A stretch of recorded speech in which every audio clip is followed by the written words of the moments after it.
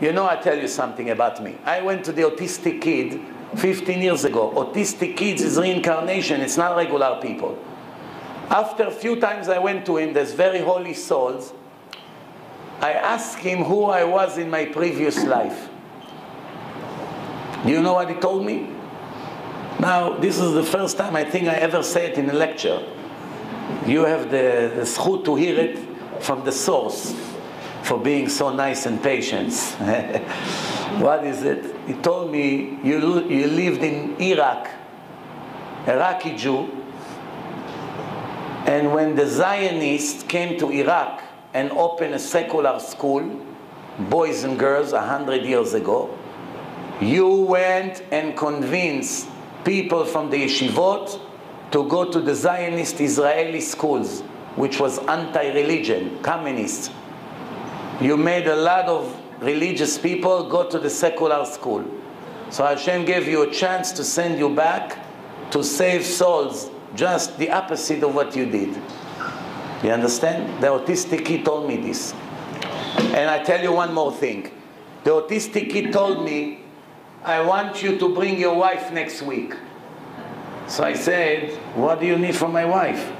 He said to me, your wife has a question that bothers her very much, and only I can answer this question to her. So I come to my wife, I say, I'm sorry, we have to go to Brooklyn, 2.5 hours ride. She said, what? I said, the autistic kid invited you. She was very nervous. So he said, you have a question. She's thinking, what question I have? So I don't know, don't mess with him. It's a divine soul. We went to Brooklyn. As soon as she walked to the hallway to the house, before she sat on a chair, you know, they're not connected, you know. Yeah. They go like this, the hand goes like this on the letters, they type. He said, hello, Mrs. Mizrachi, it's an honor you came to my house. Your granddaughter has a very big tzaddik. Like this. I wanted, believe me, it was a week after.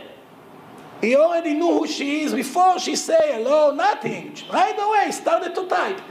And he said, I asked your husband to bring you here because I know there's a question that bothers you very much. So she's like in shock there. You always thinking, my husband is running around so many years and making so many people religious. And what am I? A regular housewife, raising children, cooking, laundry. He's gonna get in Olam Haba all the reward. And what's the difference between me and all the other religious girls? Same thing. So I want you to know, that's not how it works. Everything the husband achieves, his wife gets just as much. And Hashem put you and him in Egypt. They call America Egypt. Before the end. To try to save as many souls as possible. Before time runs out. That was the end of it. I asked her, did you really think like this? She said, absolutely. Do you understand what's going on here? Times is running out. And by the way, in that session, he told me the Arabs are about to attack Israel. The sky is black. There are black clouds all over us. My heart is crying for what's going to happen. And the Intifada started right after. The Arabs exploded and their buses were going everywhere. He was already telling me this. And I took another man over there, a good friend of mine that was married. Now Baruch Hashem is happily married to a kosher woman. He was married to a woman, and as soon as he came to the room, the autist told him, get rid of the despicable thing in your house. So my friend told him, I don't have a television. He said, that's not what I meant. He said, I don't have any statues. He said, that's not what I meant. I don't have any magazines. That's not what I meant. I don't have any bad pictures. He's thinking, what does he mean? He said, that's not what I meant. So then he said to him, do you mean my wife? So he told him, your wife is not a wife. She's a wife of another man. Think about it. He sits in front of him. So he looks at me, this guy, says, I knew it. Like this, on fire. I knew it all along. So he said to him, your wife faked a get and married you. Her previous husband never gave her a get. She took a person with phony ID to the Beit Din and was here in Florida. some kind of conservative bed din. I don't know exactly what the story was. If I remember, it was here or in LA. She came, they got married, and all alone she's married to another man who never gave her a get. You understand? This is an autistic soul. They know things. They're not like us. We have a free choice. We're in the middle of a test. They're already connected to Hashem in a very high level. You know, I've been speaking about these things for 15 years. Then I have critics. The more you're successful, the more you have critics. So my critic says on me, he's insulting the autistic kids. He hurts their feeling. He calls them wicked.